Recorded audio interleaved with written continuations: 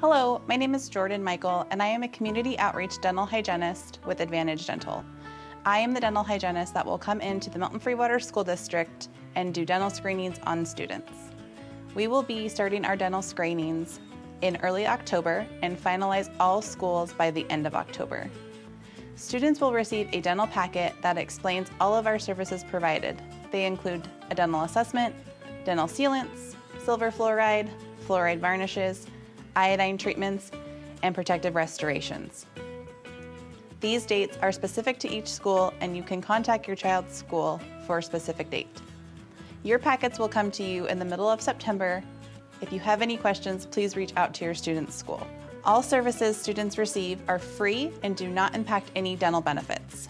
With COVID still being a concern for the 2021 and 2022 school year, we are taking extra precautions to keep your students, the staff, and ourselves safe. Before your student receives a dental assessment, they will have a temperature check taken. They will be asked COVID questions, and they will be required to wear their mask unless they are being screened. We want to minimize the amount of time your student is out of the classroom, and will work with each teacher to maintain physical distancing and time out of class to keep it at a minimum. The Milton Freewater School District will receive dental screenings on a passive consent.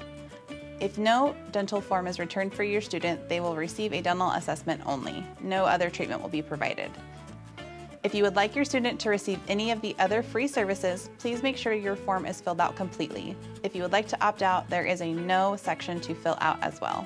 Thank you for letting us continue to serve your students. We appreciate you. We appreciate the parents, the teachers, the staff, and the time that it takes in order to get your students seen.